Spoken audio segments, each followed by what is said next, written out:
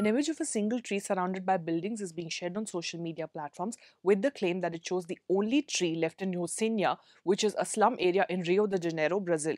Reverse image search of the picture revealed that the same image was posted by a Facebook user, an artist, mentioning one Louise Bering in the description. An artist also commented that the picture is an artistic work meant to denounce what is happening on the planet.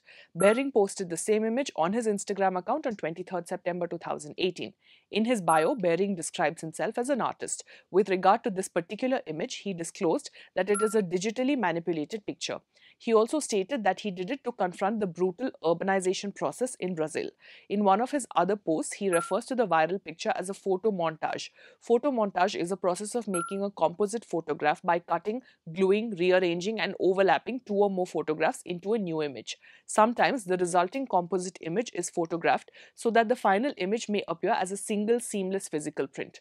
Looking at the viral image closely shows that some houses appear more than once in the same picture. To sum up, as a heavily manipulated image is being shared as showing the last tree standing in Rocinha, Brazil, this post is fake.